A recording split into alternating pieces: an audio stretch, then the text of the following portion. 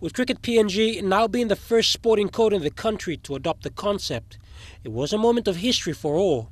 Cricket PNG will be part of the MOU for 2 years, with courses and education for their players, filtering that through to the younger generation, and this awareness will be a priority for the sport. One of the most important aspects of Cricket PNG's running. We're so happy to be involved in this cause.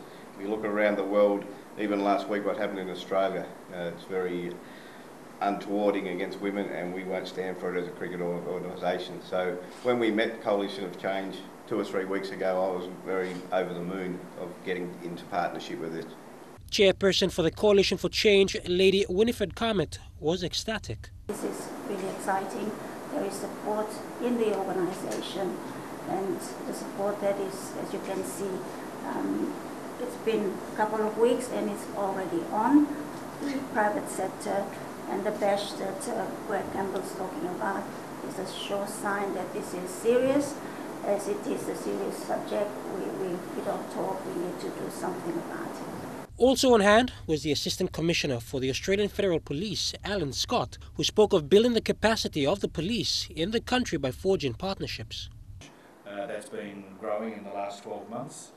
We're very proud of that relationship and very proud that we're able to be here today and to assist with bringing parties together to stop violence against women and girls. The Australian government is very committed to this cause, very committed to preventing and stopping violence against women and girls, and I'm very proud. Captain of the PNG national team, the Barramundis, Jack Vara, who recently celebrated the arrival of his third daughter, stated on behalf of his team.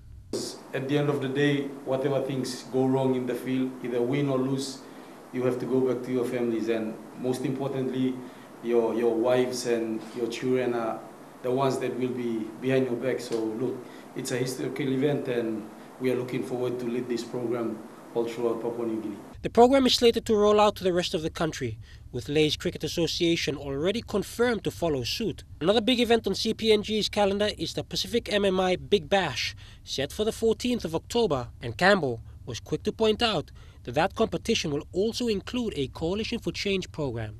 Jeremy Moggy, National, EMTV Sports.